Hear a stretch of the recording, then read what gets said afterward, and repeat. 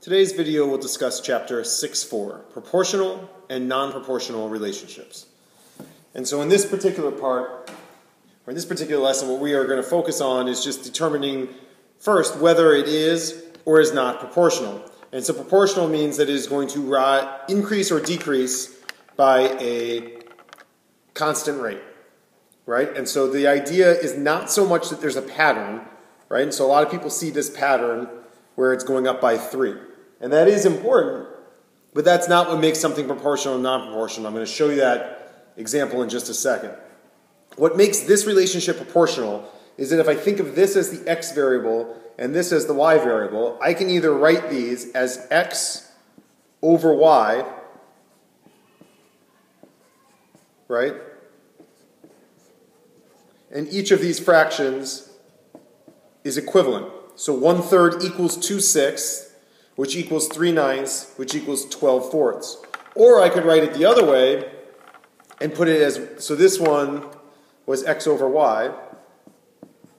If I wanted to write it as y over x, I could write it as 3 over 1, 6 over 2, 9 over 3, and 12 over 4. Now some people see this one a little bit easier because this is equivalent to 3, 3, 3, and 3.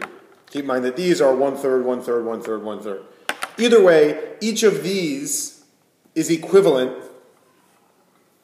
to the next. So as it goes up, or if you come back this way as it goes down, each fraction would be equivalent. Now, the other way that some people are taught whether or not something is proportional is a proportional relationship must go through the point 0, 0. Now, I don't necessarily want everyone to fall in love with this method, but the idea is that if this is going up by 3, if I were to come back another one, right, so this is, if it's going up by 3, this way it's going down by 3, right? So if I were to take this one and I would go down by 3, this would be 0.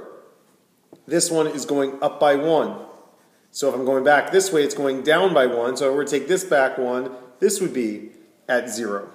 So the idea is that if it goes through the point 0, 0, then it is proportional. So this is proportional because these are equivalent and it's going through 0, 0. Now, let's take a look at a different example.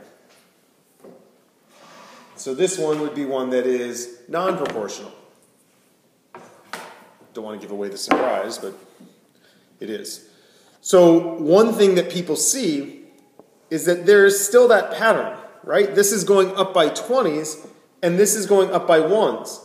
So a lot of people, if you come back to this one, we saw up by 3, up by 1, people say, yes, it is proportional, but that's not why, right? Because this one, which we're going to prove in just a moment, is non-proportional, has that same pattern.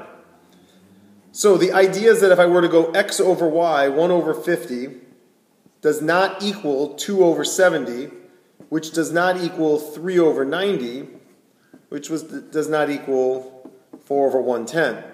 Right? And so the idea is if I were to reduce this, this would become 1 over 35, this would become 1 over 30. These do not equal 1 over 50.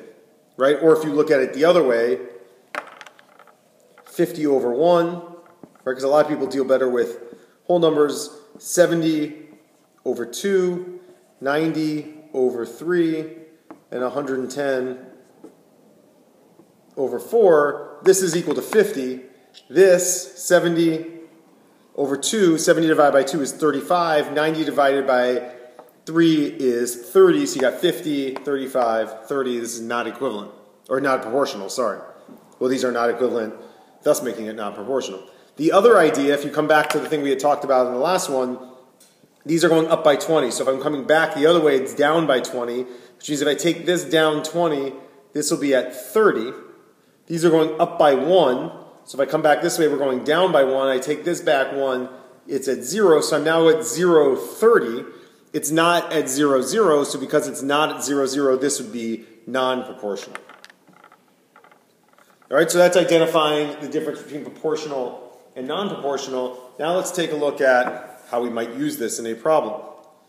So the idea is that the cost for 2.5 pounds of meat is $7.20. Write an equation relating the costs to pounds of meat. And then we're going to use that equation to figure out how much 4 pounds of meat will cost. So in order to figure out how much, or to write this equation, what I need to do is do a unit rate, if you remember from the lesson before. So we're going to figure out how much does 1 pound of meat cost. So to find 1 pound of meat, I would need to go 720 over 2.5 equals something over 1. Right? And so to get there, I'm going to have to divide this by 2.5. So we need to divide 7.2, or 7.20 by 2.5. And if you take a calculator, you're going to find out that that is $2.88. So I know that 1 pound of meat costs $2.88. So if I want to write an equation for this, the cost would equal 2.88 times the pounds of meat. So if I were to buy 1 pound of meat, it would be 288. 2 pounds of meat would be something else. And 2.5 pounds of meat, if I were to put a 2.5 in here, would be 720. Now the question is, how much does 4 pounds of meat cost? So to find 4 pounds, I'm going to take cost equals 2.88. I'm going to multiply this times 4.